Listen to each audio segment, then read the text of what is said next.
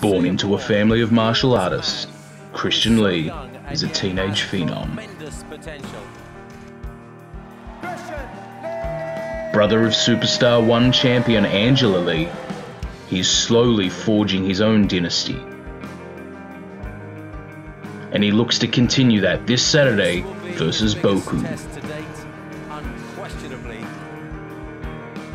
Feeling hungrier than ever, he said that he is supremely confident in his abilities and he believes it's now time.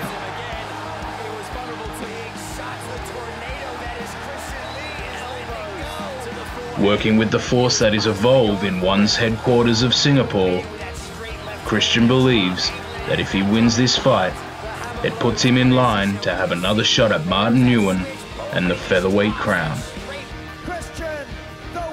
No matter what happens this Saturday night, this young man has an amazing future ahead.